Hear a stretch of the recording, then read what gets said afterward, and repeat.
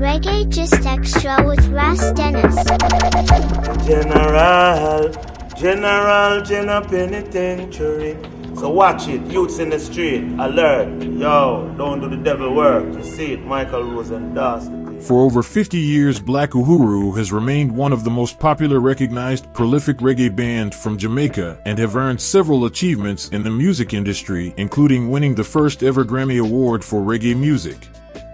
But despite all these successes, an increasingly bitter feud has over the years set members against each other in a legal dispute. All centers on who has the right to use the name Black Uhuru and who is the real founder of the band. My name is Ras Dennis, and you are welcome back to another video by Reggae Just Extra. You are now watching Reggae Just Extra, the episode of Mykal Rose, an ex-member of the Black Uhuru band. Today's episode is all about Mykal Rose. He became Black Uhuru's lead singer and primary songwriter, leading the group through 7 studio albums, starting with Showcase in 1979 and also including the critically acclaimed Red in 1981 and the Grammy Award-winning Anthem in 1983. That album won the award for Best Reggae Album in 1985, the first year of that award's existence. Kindly subscribe to this channel, like, share, and most importantly hit the notification bell to be the first to watch our next video.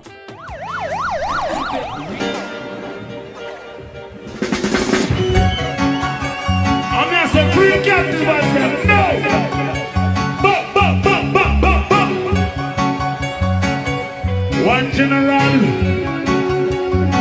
two general penitentiary, general penitentiary, general penitentiary, oh, general penitentiary.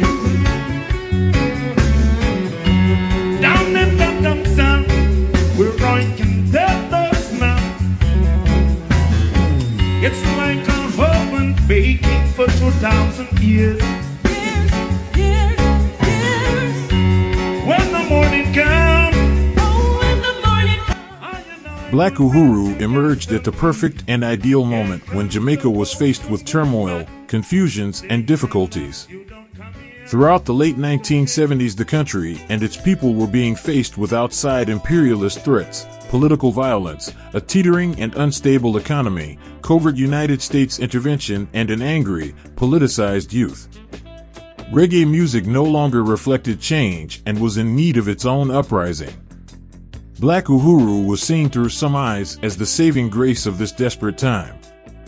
The band was originally formed by Derek "Ducky" Simpson, Don Carlos, and Garth Dennis in 1971, and like almost all the front-rank Jamaican groups, Black Uhuru proclaims a Rastafari faith that has been crucial in shaping its music and its message.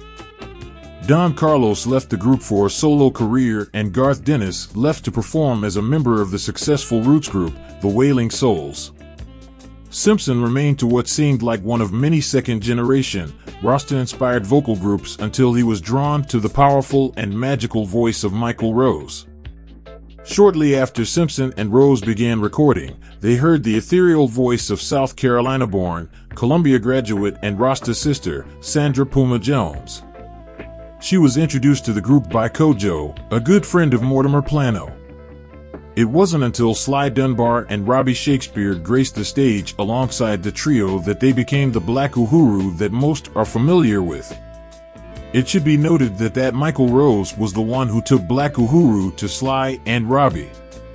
Their music combined a deep spirituality, edgy political anger, and rhythm driven by the superstar combo of Sly Dunbar and Robbie Shakespeare. Talking about Mykal Rose, he was born in Kingston on July 11, 1957. Not able to complete his high school education at St. George's College, he was fortunate to turn to music through the influence of his older brother, Joseph. Mykal, and his beautiful voice, would meet regularly in Kingston with such singers, musicians, writers, and producers as Dennis Brown, John Holt, Big Youth, The Wailers, 90 The Observer, Gregory Isaacs, Sly and Robbie, and Owen Gray.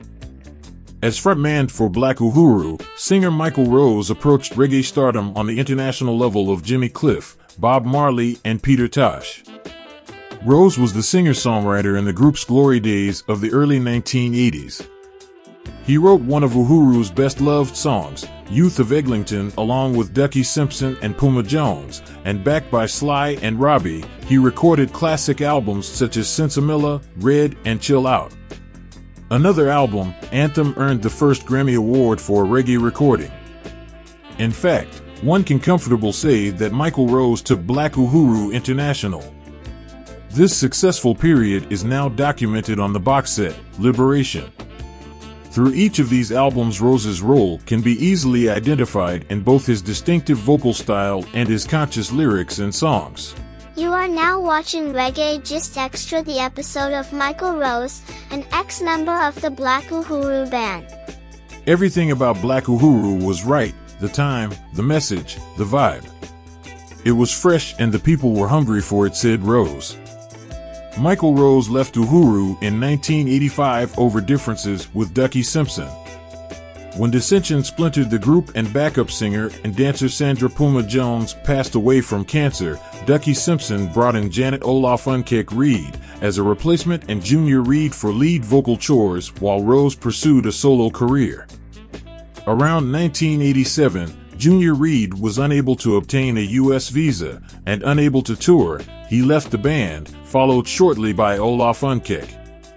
Black Uhuru, now reduced to Simpson alone, and had been booked to play at an awards ceremony in California, which coincidentally had original Uhuru members Don Carlos and Garth Dennis on the bill, and they took the opportunity to reunite the original lineup for a performance at the event and decided to continue afterwards.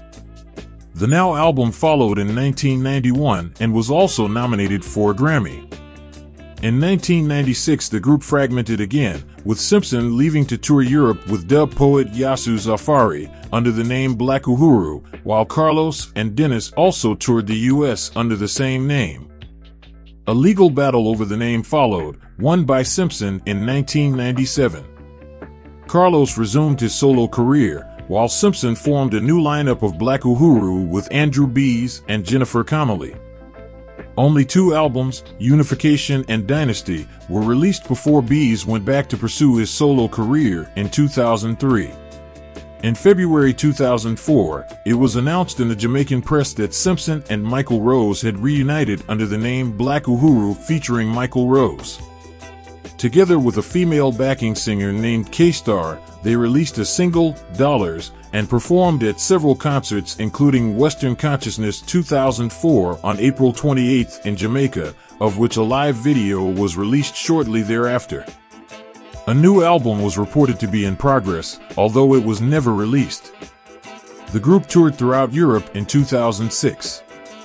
In February 2018, Simpson's team claims they saw Rose advertising himself as the voice of Black Uhuru for a show in the United States and they sue him.